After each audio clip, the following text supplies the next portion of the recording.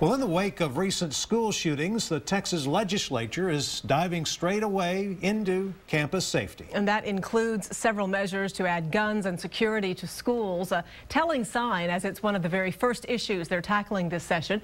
KXAN's political reporter Josh Hinkle was at today's hearing. Well, this is no doubt one of the top issues for lawmakers this session, even getting an early go-ahead from the lieutenant governor himself. This was a joint hearing between the Education Committee and the Agriculture, Rural Affairs and Homeland Security Committee. Senators heard from police and educators on the importance of school safety, including guns on campus. Big parts of the conversation were concealed handgun license training for people working on campus, enhanced school security plans, and how districts can fund it all. After the tragedy in Connecticut, I felt that we needed to address this sooner than later. One bipartisan proposal allow an increase in sales or property taxes to help pay for armed officers in schools. It's the decision districts, parents, and taxpayers would have to make. Josh Hinkle, KXAN News.